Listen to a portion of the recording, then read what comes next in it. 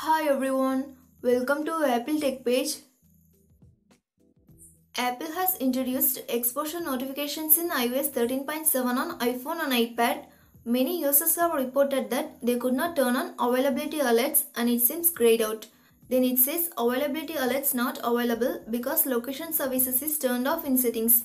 In this video, I am going to show you how to fix this issue. Solution 1 is turn on location-based alerts and significant locations. To do this, go to Settings app. Next, tap on Privacy. Now tap on Location Services.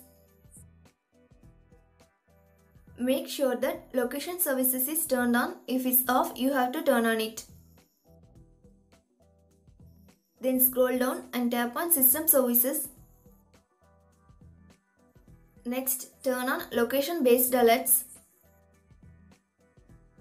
Scroll down and tap on Significant Locations. Then verify your fingerprint or Face ID if prompted. Turn on Significant Locations if it's turned off. Once done, try to turn on Availability Alerts. Solution 2 is restart your iPhone. Go to Settings app. Next, find and tap on General. Then scroll down and tap on Shutdown. Now drag the slide to power off slider to turn off your iPhone. Then wait for 30 seconds and turn it on back.